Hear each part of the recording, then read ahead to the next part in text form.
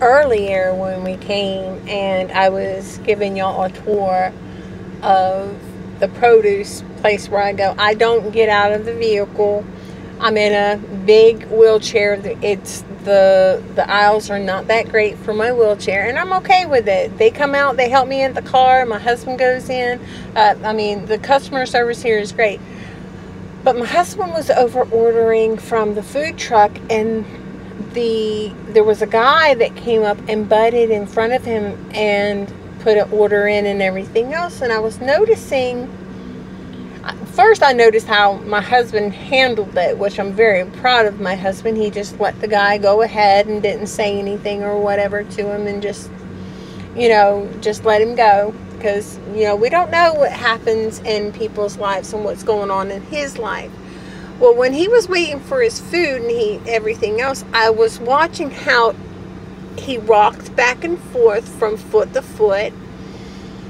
I noticed that he was not very well kept. It looked like his clothes were dirty. His hair was not maintained.